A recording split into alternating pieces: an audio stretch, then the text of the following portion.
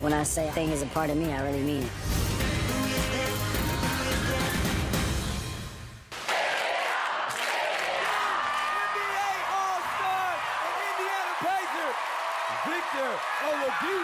I remember my mother used to tell me, if you don't have a gift and you don't share it, then you're doing God a disservice. So to be able to come out here and share my hidden talent, it's been amazing. So hopefully you guys liked it and can appreciate my other side. It was awesome. You might not be known for being a professional singer, I don't know, but you have a really natural voice. I just feel like we got a real hidden talent here. I think we're gonna be really surprised. All of it was just a great experience, something that I'll always remember.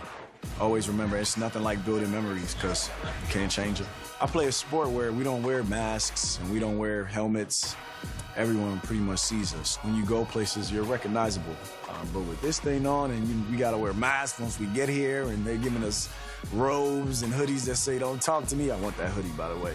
But it's just been, it was different, and it was fun. What in the world is a thingamajig? Well, Nick, a thingamajig is a thing that likes to majig. When I was a little kid, I used to dream about being on Fox, so to be able to come out here, be in front of those judges that I've seen my whole life, has just been humbling. I was honored by the judges, especially when I sang the Casey Musgrave song. You know, they were crying, and I got a standing ovation for it and everything. That one shocked me the most. I was speechless after that one. It was kind of cool just for them to do that, because I've never had that happen to me before.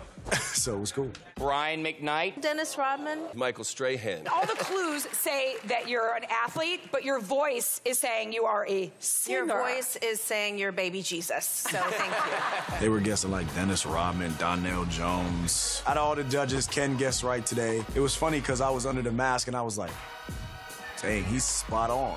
So it was kind of awesome to have him guess right. I know he felt great about it when I actually revealed who I was. You saw how crazy he went. Oh, thingamajig. You were so, whatchamacallit. It was amazing. I did not expect that voice coming out of that body and that whatchamadoodle or thingamadig or whatever. Thingamajig. I really loved it. It's kind of like the game of basketball. You see the result, but you don't see the grind.